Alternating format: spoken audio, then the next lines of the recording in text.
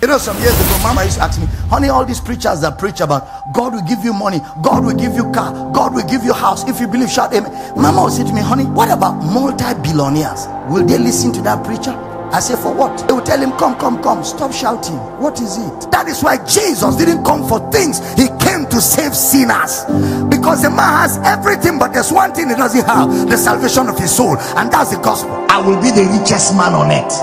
Greed, covetousness, messages that are materialistic, how to make it, entrepreneurial skills in the church, messages that make you feel that if you don't have financial breakthrough, God is not happy with you, messages that make you feel that the approval of God is that you joined this church just 1 month ago, now you have a Jeep, messages that inspire greed and covetousness. That's the doctrine of Balaam, and it's in many churches. And believers are taught to give money, and that when they give money they will prosper. It's fraud of the highest order. Give so you can be rich is fraud. They are stealing from you. There is no such promise in the scripture. Any preacher who say give me money, God will multiply it, is a thief. Did you hear what I said? What is he? He's a thief. Quote me anywhere. The true worth of a minister is not the car he drives. The true value of a minister is his ability to communicate doctrine. Material acquisition is not blessing.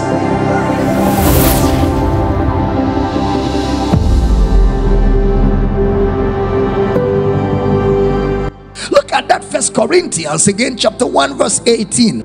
For the preaching of the cross is to them that perish foolishness, but unto us which are saved it is the power of God.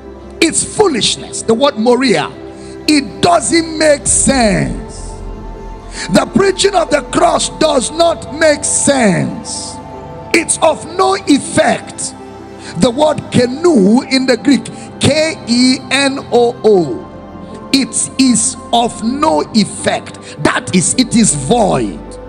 What Paul is saying is, if Jesus is Caesar, then he achieved nothing. If Jesus' kingdom is Caesar's kingdom, then he achieved nothing. At least Caesar conquered the entire world. So if Jesus' kingdom is Caesar's kingdom, where is the basis of comparison? By the wisdom of this world. I say, where is the basis of comparison?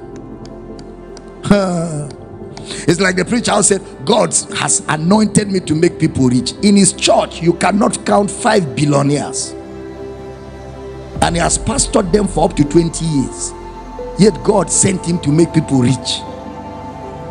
And unbelievers that God didn't send anybody to make them rich are billionaires. And somebody said, God has told me to raise millionaires. Which verse? Which verse from? Except is a Bible I have not read.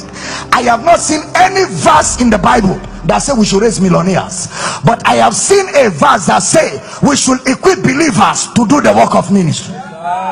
We are not here to raise millionaires. We are here to raise believers.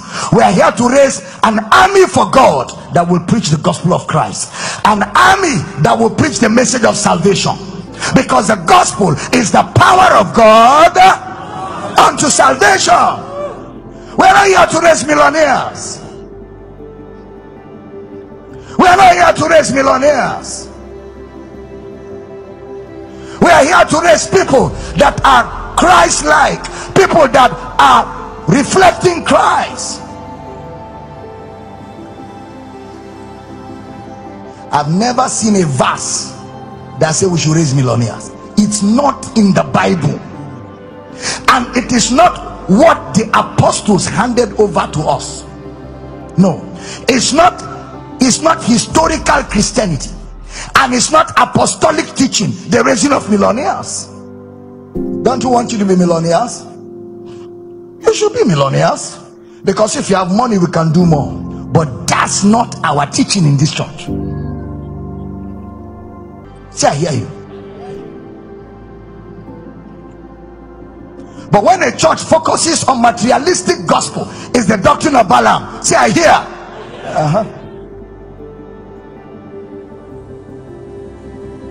If Jesus' kingdom is the same with Caesar's kingdom, then Jesus achieved nothing. That means there's no difference. That means Caesar is superior to Jesus. How wealthy was Jesus on earth? You can't compare him to Caesar. They had to borrow a grave to bury him.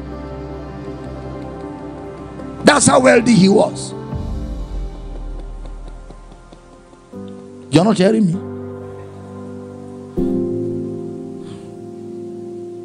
That's how wealthy he was. If Jesus is equated with an earthly king, then his kingdom is of no effect. But if he came to reverse humanity,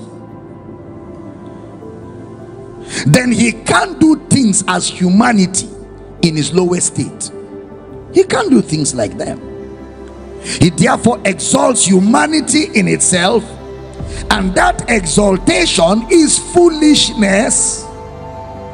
That's the message of Paul.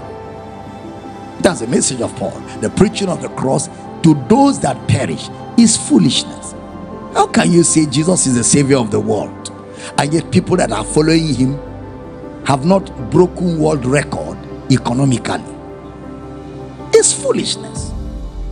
How can you say he is the king of the universe and he is hung on a tree, which is the death of a criminal or the death of condemnation? That is why it became a stumbling block to the Jews. That's why it became an offense to the Greeks, because it doesn't make sense. You say you came to save man, and you cannot even save yourself from a tree, common tree. You can't free yourself from a tree, and you say you came to free mankind. It makes no sense, because the world has been trained to think in terms of violence, in terms of oppression. That's the world system. In terms of anyhow, the world system prides itself in violence,